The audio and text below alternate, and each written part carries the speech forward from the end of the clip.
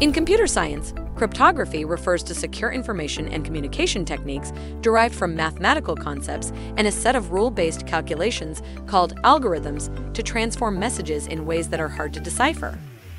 In the blockchain, cryptography is used to secure transactions between two nodes in the blockchain network. As mentioned above, there are two main concepts in blockchain cryptography and hashing. Cryptography encrypts messages in the P2P network, and hashing is used to secure block information and link blocks in the blockchain. As cryptocurrencies and decentralized finance, DeFi, are increasingly becoming mainstream, concerns are being raised as to how to maintain data privacy and user sovereignty on public blockchains.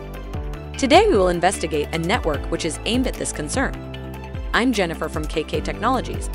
Let's discover the network, which is a revolutionary technology that uses cryptography to unlock greater utility and usability for digital assets without needing to trust a centralized party.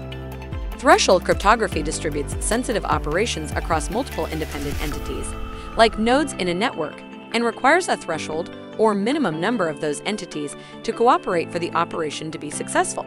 It is a merger of two projects, the Keep network and the new Cipher. Both these technologies are involved in building sustainable and blockchain-driven privacy solutions for users.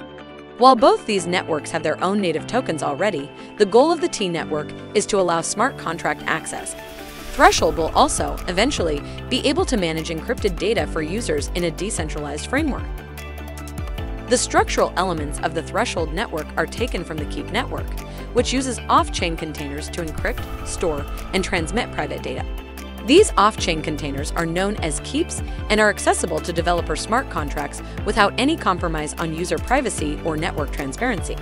This technology was tested with a positive outcome previously when it was used for TBTC, which is considered one of the most trusted Bitcoin, BTC, bridges in DeFi connecting BTC to Ethereum.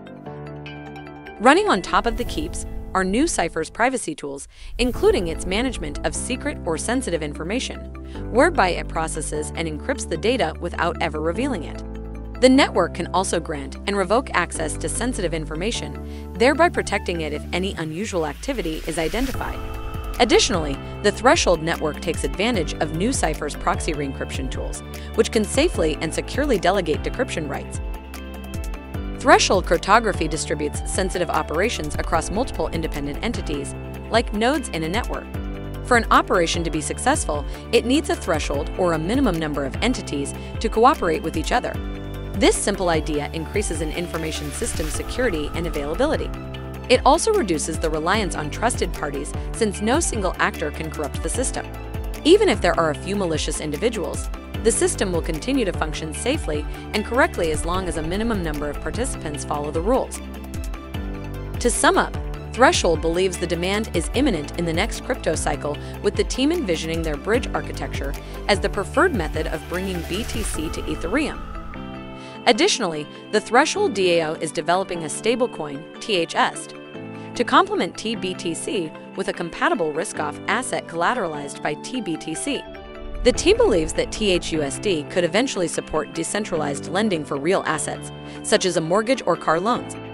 Cryptocurrencies are highly volatile, so your cash can go down as well as up in the blink of an eye. As always, you should never invest in something you don't understand. What are your thoughts about the Threshold T? Would you use or invest in it? Let me know in the comment section below. Thanks for watching. If you find this video helpful, please tap the subscribe button